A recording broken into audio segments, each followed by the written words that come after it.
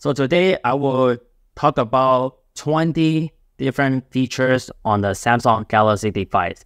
Some of them may apply you, some of them you might have to wait because I'm using a Galaxy Fold 6 to teach you, but I'm going to teach you the basic features on the Samsung Galaxy device, 20 of them. So stay tuned and go all the way to the end, because all the way to the end, I will give you a couple of features that you might not even hear about this, and it's really good for you, okay? So let's get started.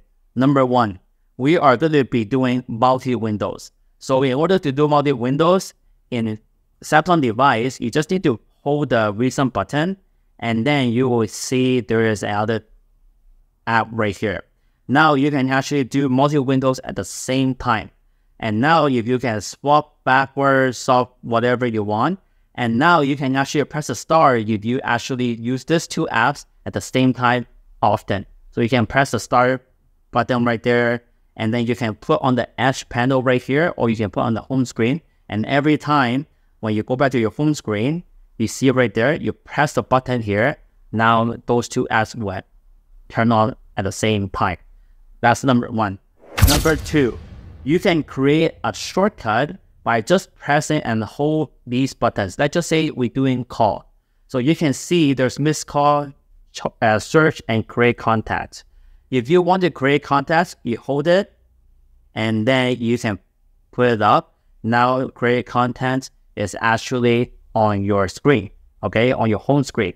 So now you can just press this, and then you can create whatever the contents you want, okay? So number three, you can actually organize this. Let's just say if your home screen is everywhere, okay? We're just going to be like putting everywhere and it's not organized.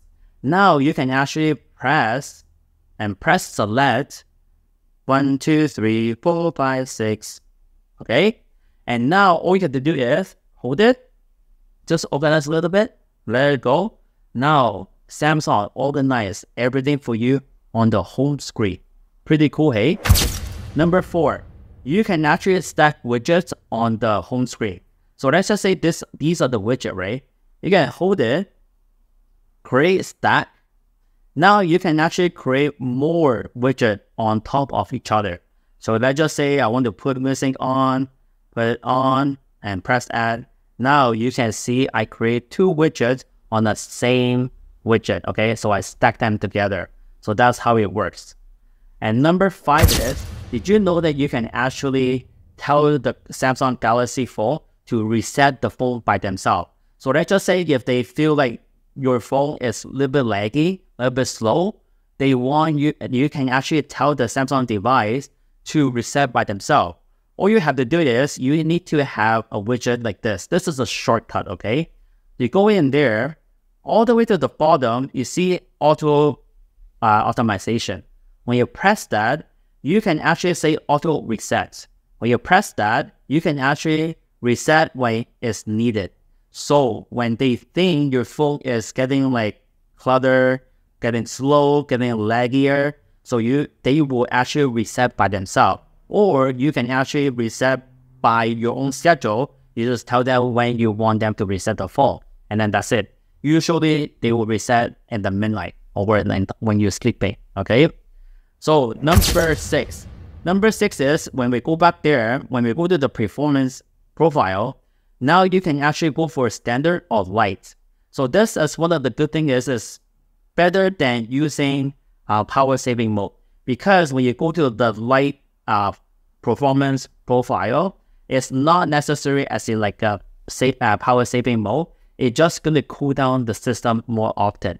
So your phone will be a little bit faster, doesn't drain your battery that much. At the same time, you still get the performance. So you can set it up standard or light. It depends on you. For me, I'm going to stay with standard because I usually edit my video on my device. Number seven. Did you know that there is this thing called RAM Plus?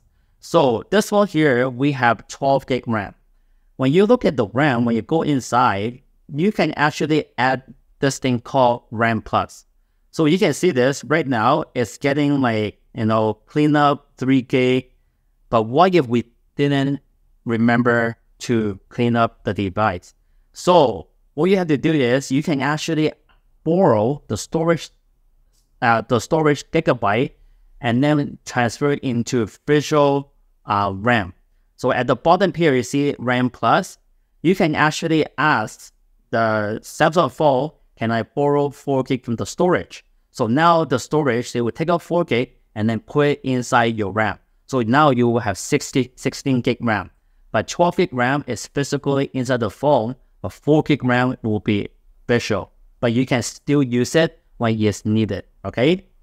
Okay, number 8 is right here. If you go to the storage, did you know that Samsung right now at the bottom, they will actually tell you, yo, you have so many garbage in the trash, unused app, duplicate files, and large files. They will actually identify everything for you. You actually need to check it. Hey, do you need to delete this stuff? I say my trash like 34 gig. So I go in there, I just say they identify my file and my gallery, right? I go in there, I just need to select everything and then delete. I didn't remember that I have these type of videos, but because I go in there more often now, so I can tell that like, oh, I have so many trash inside my device. So you got to check it every single time when you look at your phone. Okay, so number 9. Number 9 is you got to scan your phone quite often because there's going to be a lot of like third-party apps, APK, and things like that. So Samsung phone, there's a way you can scan your device. Just go on the widget again, go to app protections, and you turn that on, okay? Once you turn this on, they will ask you, do you want to scan your phone? And this way, you can actually scan your phone just by pressing that, and now your phone is being scanned right now, which is very, very, very useful. So number 10. So did you know that if you scroll down here, there's a lot of notification, right? And now let's just say I don't use this Gmail. Did you know that you can just hold it? Okay, just hold it and then just drag it. You can actually turn to a mini screen and you can let it go. And now you can see what is happening on that notifications, okay? So you just need to drag it out and that's it. Or you can actually do whatever you want. You can actually just drag it out like this. I just like drag it out like this. And then you can actually put, split screen if you already have a screen already. Or else it will just like turn to mini screen, whatever you want. So you don't have to bother whatever you're doing. Let's just say you're watching YouTube. Doesn't bother because just drag it out to a mini screen and that's it. Okay, number 11. So did you know that whenever you want to text someone, now the AI can text for you? Let's just say I say, how are you? And then because this is your boss or this is someone else, now all you have to do is you press the AI button and then writing style. And then now the AI will generate a text message for you. Once you register this text message, let's just say which one you like the most, and then you press insert and press set, and then that's it. This is really, really cool because different way of speaking to a different person. So you got to see what you're texting to, all right?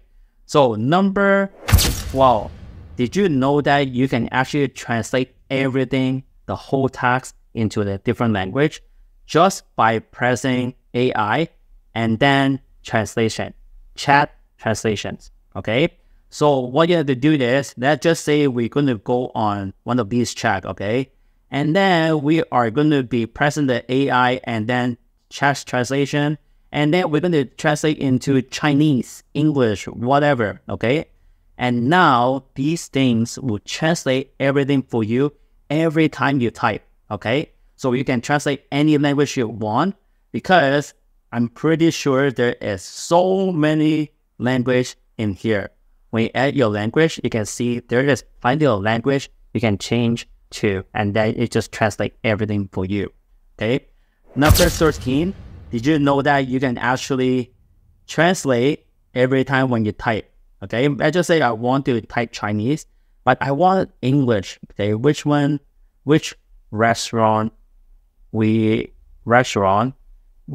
are going to, okay? And now you can see they actually translate the sentence for you with no issue.